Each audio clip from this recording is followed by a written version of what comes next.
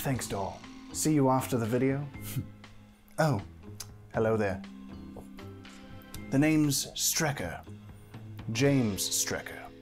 Sorry, I couldn't resist. After all, this is a video about all the James Bond references in the DC animated universe. Yes, those Batman cartoons from the 90s. Pretty slick stuff. The staff behind those wonderful shows really liked to throw in any reference they could to, well, pretty much anything except DC Comics. Spider-Man stuff, Fantastic Four stuff, Star Wars stuff. We should probably do a video about that one someday. But among these tips of their proverbial lady hats, Bruce Timm and company couldn't help but occasionally toss in a sly nod to good old 007 in nearly every one of their shows. Batman and Bond have had a lengthy history together. Though James Bond was created 14 years after Bruce Wayne, their storied adventures in literature eventually brought them both to motion pictures, where they became two of the most well-known and fondly remembered pop culture icons of the 1960s and 70s. Batman actor Adam West was even in the running to play Mr. Bond, but turned down the role, which he believed should remain portrayed by British actors. Though this didn't stop West from appearing in several Nestle Quick ads as an obvious Bond knockoff. Toodaloo. And the DC connections, however loose, continue to this day, with Timothy Dalton appearing in a starring role in the Doom Patrol series, or Die Another Day Bond girl Halle Berry's critically panned portrayal of Catwoman in Catwoman. Oh, and Pierce Brosnan is set to appear as Dr. Fate in the upcoming Black Adam movie. But I promise you, the DC animated Bond references go even deeper. And no, not just because Bruce Timm and James Bond have an affinity for the sexy ladies. While we could go through all these references chronologically one by one, I think it's only fair to you, the likely millennial and/or Gen Z viewer, to gather them all together to be sorted by, well, for lack of a more elegant term, categories of stuff that is similar to other stuff. And to help me out here today is fellow DCAU content creator and James Bond enthusiast, Chris Lord of the Timm Talk podcast. You thought this was a martini glass? Actually, it's a two-way radio. Chris? Chris, are you there? Oh, that's right. This is my kitchen, and there's no such thing as a walkie-talkie martini. Or if there was, at least I couldn't afford it. I'm not wearing pants right now. Showtime, everybody! Engagement. They can talk all they like. That means everything. Don't forget that. You heard it, folks!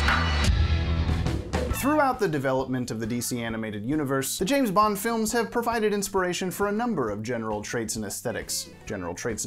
Batman himself, throughout these series, is a very similar character to Bond in many ways. He has an armored car full of whiz-bangs and colorful weaponry. He has a glove compartment where he hides his costume. His person is, at all times, decked out with hidden gadgets. Lucius Fox and Alfred provide sort of Q-like presences, designing and upgrading his gear on a regular basis. He has a running and expanding gallery of household name rogues. And though this is more of a recent addition to the James Bond mythos, Batman is the textbook traumatic past anchor in fiction, with deceased parents and psychological motivations that drive him to do good, much like where Daniel Craig has taken the Bond character of late. But even past these surface level comparisons, the crew behind the DCAU shows have never shied away from their blatant Bond influences. For example, in his Modern Masters feature, Bruce Timm referred to the Batman Beyond Return of the Joker movie as having a James Bond-style pre-title sequence, comparing the extremely action-heavy opening scene to the likes of the Bond films' similar hit-you-over-the-head, "Hey, pay attention, this is gonna be a cool movie" tactic. Composer Lolita Ritmanis described her soundtrack for Batman Mystery of the Batwoman as having a very purposely James Bond vibe. Smooth, mystery-solving, sexy, cool.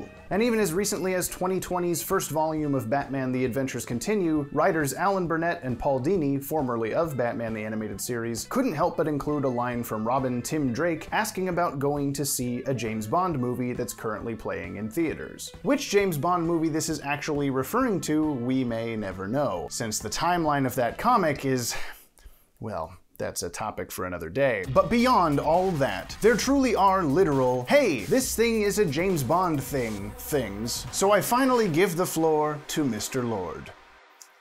Well, hello there. The name's Lord. Chris Lord. I already did that joke. Oh, Okay. In that case, well, hello, my name is Pussy Galord.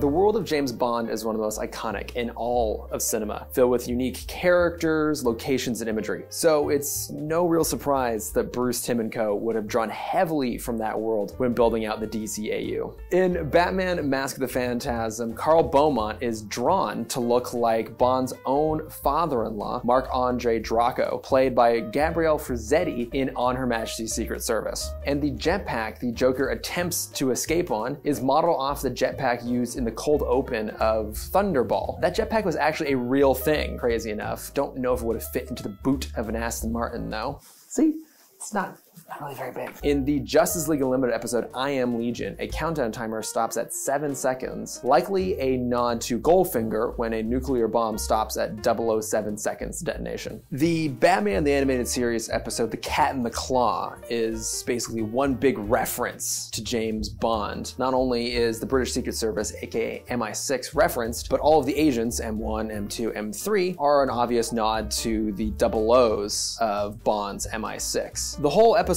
in fact, plays out like one classic Bond film, with a massive global threat and a big globe-trotting adventure. And it's not the only one. Other episodes, like The Cat and the Claw, Demon's Quest, and Maid of Honor have very serious Bond vibes. Batman, Batman, Batman. That's all we ever talk about. It's always Batman! You want more Superman, Static, whatever that one was with the robot. Well, here's some non-Batman stuff. The Superman the Animated Series episode Where There's Smoke is one of the DCAU's more Bond-heavy episodes. This story sees Superman face off against government experiment turned supervillain Volcana, and ends on a remote beach where Volcana is shown wearing a white bikini, which, due to her location, fans have speculated over the years may be in reference to the one worn by Honey Rider, played by Ursula Andress in the first James Bond film, Dr. No. But another reason this may be more than just generic swimwear is due to a couple other bigger Bond connections in this episode. That of the radiation suits worn by agents of Project Firestorm, bearing a striking resemblance to those worn in Dr. No's very own lab, and the episode's main villain, Kurt, is honest to God drawn to resemble Bond actor George Lazenby, as confirmed in our interviews with director Dan Riba. But that isn't the only time George Lazenby was attached to the DCAU. Oh, George Lazenby. As the only one-and-done Bond actor, his name has basically become synonymous with the acting equivalent of a one-hit wonder. But the reason people still talk about him really isn't from his lack of movies, but actually from the exceptional quality of his one film, On Her Majesty's Secret Service, often overlooked by casual fans, primarily because of Lazenby, and also because it was critically panned at the time of release. Now it is considered by the Bond fan community to be one of the greatest Bond films of all time. So what makes On Her Majesty's Secret Service so special? Essentially, it took Bond from the over-the-top, outer spacefaring adventures of You Only Live Twice and brought it back to its more grounded roots. It hews very close to the original novel and really focuses on Bond as a lone man on a mission. And this time, it's personal. Not only is Bond on the heels of head of Spectre, Ernst Stavro Blofeld, but along the way he falls in love with and marries Countess Tracy de Vincenzo, considered by many to be one of the greatest Bond women of all time. It was an experiment in many ways, focusing less on villainous plot, gadgets, and spectacle, and more on heart, romance, and even a genuine character arc for Bond. It really was the Casino Royale of its day, though without the flawless execution and universal praise. It was only through decades of support from diehard Bond fans that the film was able to get first cult status, and then critical reappraisal, and eventually widely acknowledged love. The legacy of the film, in fact, lives on in a number of references in the latest Bond outing, No Time to Die. So we've talked at length about the film itself, but what does it have to do with the DCAU? Well, a lot, in fact. The most notable reference is the casting of George Lazenby himself as King, the head of the Royal Flush Gang in the series Batman Beyond. In his debut episode, he says the line, "We have all the time in the world." We have all the time in the world. Itself a prominent line of dialogue from On Her Majesty's Secret Service. We have all the time in the world. and the name of the theme song sung by Louis Armstrong from that film. And interestingly, Lazenby already had an existing history with the DC Comics world, having played Jor-El in a couple episodes of the TV series Superboy. Continuing the Superman connection, the DCAU version of Lex Luthor is modeled off of actor Telly Savalas, who played Blofeld in On Her Majesty's Secret Service, and voice actor Clancy Brown even brings a little bit of Savalas into his performance as Lex. I have assembled all the relevant documents, title deeds, certificates of birth and death. They'll be sent to your room for authentication. What makes you think you can kill Superman when you can't even handle a mere mortal in a Halloween costume? Dan Riba has even said that On Her Majesty's Secret Service was a favorite Bond film amongst the DCAU crew. On Her Majesty's Secret Service is like one of our favorite James Bond films. It's really fabulous. See? He said it. So it's no surprise that that film was a huge influence on the DCAU, and so many references come from just that film alone. I really wanted to talk about that Telly Savalas Lex Luthor thing, but it fit better in Chris's section, I guess. So instead, I suppose I'll talk about the Justice League episode Maid of Honor. But I'm not really too bummed about it. This is one of my favorite episodes of the series, and no, not just because there's Wonder Bat, and it has the Batwing in it, and it introduces Vandal Savage's immortality origin story. It's because there's James Bond stuff too! Espionage, underground layers, Blofeld suits. There's no way Vandal Savage's look was not based on Blofeld. Look at that Nehru collar. That's called a Nehru collar, apparently. According to Dan Riba, the bad guy plot involving a railgun was inspired by the diamond laser satellite in Diamonds Are Forever. Though I wouldn't be surprised if there's a teeny bit of Moonraker in there too, since that's the space one, where they're in astronaut suits and stuff. Though, the launch sequence music composed by Christopher Carter is actually inspired by the space scenes from You Only Live Twice, according to Dan, who also says he thinks the musical score for this episode overall is so James Bond. Our star henchman, Colonel Vox, also feels like he walked right out of a Bond movie, being this sort of muscle with a physical ailment, much like the character of Jaws, who appears in several 007 films. This episode even has this line. Wayne. Bruce Wayne.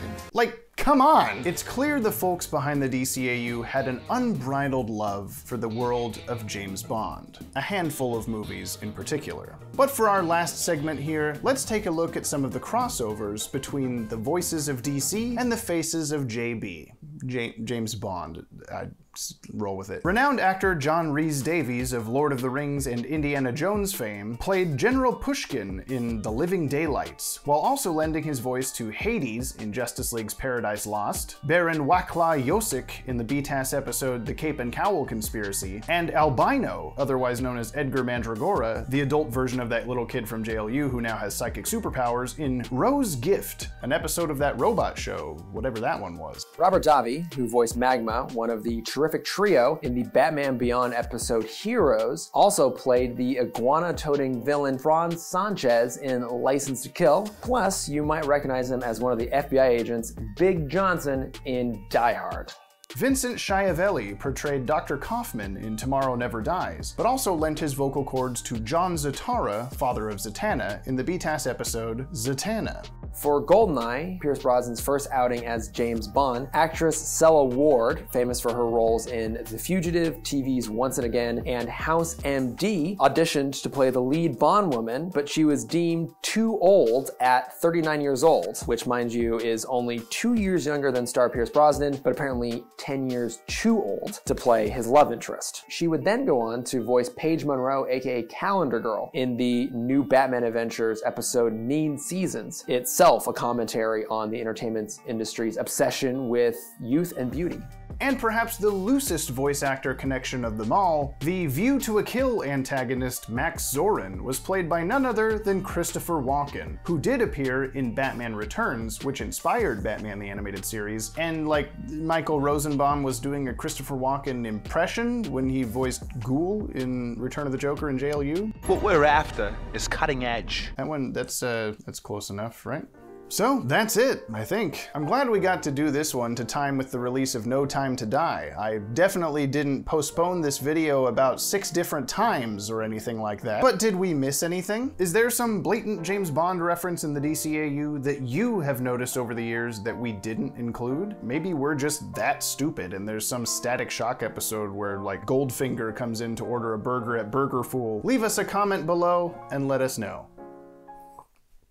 Oh, this really is just olive water. Thank you so much to Chris Lord for coming on the channel. Not only because it meant I only had to make like 2/3 of this video myself, I seriously didn't even know half the stuff on our list here before we started working on the script. And my name is James. This video would not have been possible without Chris. While our lovely Patreon supporters' names, let me just get that out of there, scroll by, here he is again to tell you all about the Timm Talk podcast and wherever else you can find him. Thanks, James. As you mentioned, I am the co-host of Timm Talk, named after the patron saint of the DCAU, Bruce Timm. On that show, my co-host Cameron and I have gone through and rewatched every movie and TV episode of the DCAU, yes, including the Zeta Project, plus a bevy of bonus episodes on major film releases, year-end specials, and whatever the hell we feel like talking about. We're currently watching season 2 of Justice League Unlimited, which means that we're gonna be wrapping up the whole universe in the coming months. But you can find the show wherever you get your podcasts, including on the Podtower YouTube channel. And you can reach us at Timm Talk Pond on Facebook, Twitter, Instagram, and Gmail. You can find me personally at Lordopher, that's Lordopher, some weird amalgamation of my first and last name, on Instagram. And then while you're at it, go check out the podcasts that I produce for work called X-Ray Vision. It's Crooked Media's new podcast from Jason Concepcion, formerly of the Binge Mode podcast. And it's a weekly deep dive on the most zeitgeist-defining TV, film, and comics every single week. And we just recently covered the most recent Bond film, No Time to Die, on an episode. So go check that out. I say again, go subscribe to the Podtower YouTube channel. Not only is every episode of Timm Talk over there, new and old, but brand new episodes of our newest podcast, Jump on the Batwagon, where I'm showing my friend Brian the entire DC animated universe. He has never seen any of it. Well, technically now he's seen 10, 11, 12, something like that episodes, but you understand, okay? I know you do. We're just a couple of yappy dudes over there. If you don't get that rip snorter of a joke, then you really have to listen to the podcast. Thanks for watching, and I'll see you in the next every whatever reference in the DCAU video. Star Wars? Wait, there's a lot of Star Trek stuff in there too. Which one should I do first?